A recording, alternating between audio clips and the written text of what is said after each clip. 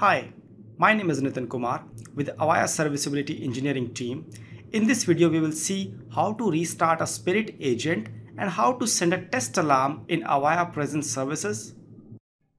Spirit agent is a service used to send the alarms to the Avaya data center or to a configured NMS which is configured to receive the alarms.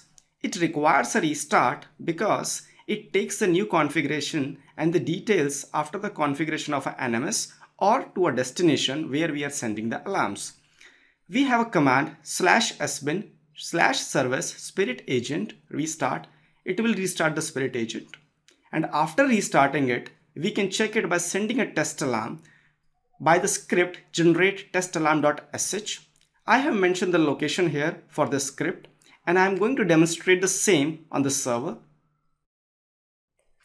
I'm logged into a Presence server with the root user and I'm using the command to restart the Spirit agent /sbin/service Spirit agent restart. Once I enter this command, it will stop and start the Spirit agent services. Now I will go to the location of the script generate test alarm.sh so that we can send a test alarm from Presence services to check if we are able to generate a test alarm or not. And this is the location for the script. Yes, we have the script here, generate test alarm.sh. I'm running this script, test alarm is generated. That concludes the demonstration.